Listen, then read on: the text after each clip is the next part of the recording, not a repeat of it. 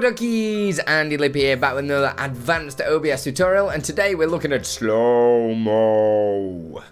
I just realised I could have put slow motion on that, so I didn't have to do the slow-mo, but we'll roll with it. But before we get into this video, make sure you do like it, let me know that you are enjoying the content, and if you've got any questions, let me know below, and also subscribe, put your rocket for the stone, let's go.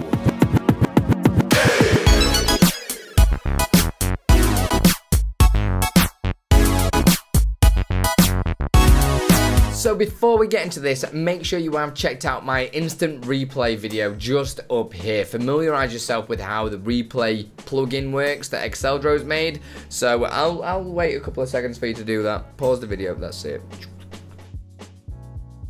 Cool, so you've learned how to do that, okay? I'm not going to go too in depth with how that works on this one. So I'm going to show you my blank OBS that I've got just here. I've got my main scene that I've created there, which you guys will, that'll be the scene that we're creating the replay from. And also I've created another scene called slow-mo replay. And there's different ways that you can do replays. I'm going to be doing a couple more videos on different things that you can get out of there. But I've got my main scene, which I've put a video in it. Damn, I'm ugly. Yeah, cool. I hope you're happy with yourself, Andy. You're a mess. And also this slow-mo replay source just here. I'm going to add a source onto it, and I'm going to add the replay source. It's like I don't know alphabet. Every video I'm just like, where is it? And they're all like in alphabetical order. So add a replay source. I'm just going to call it replay source for now. Press OK. Select the video source that I want. So it was input. That was the name of the source that was on there. You can actually do scenes as well, but it's usually better to stick to a source. That way the audio and the video can sync up. Because if I select audio source just here, you can only select an actual audio source, okay? So not the whole scene's audio. So it's completely up to you what you do with it. You choose a duration here. I'm going to say 10 seconds for the hell of it, even though it's not even 10 seconds. I'm going to say everything else seems fine. Yep, that's fine, that's fine. You can do your speed just here, so you can make it super fast or super slow. So one way that you can do it is just leave it on 100. Just there, so I'm gonna leave that as 100. Everything else is fine just here. Press OK, go up to file, press settings, go to hotkeys, and you'll see down here you've got your replay source just here. If you've got a lot of scenes in OBS, this will take you a while to find, but that's why I always like to keep a clean OBS for these videos. So we're going to create a macro for loading the replay, which I'm going to call control 1. And then we want to also play it at half speed. Okay, so I'm going to call that control num1 as well. So it'll load the replay and play it at half speed straight away.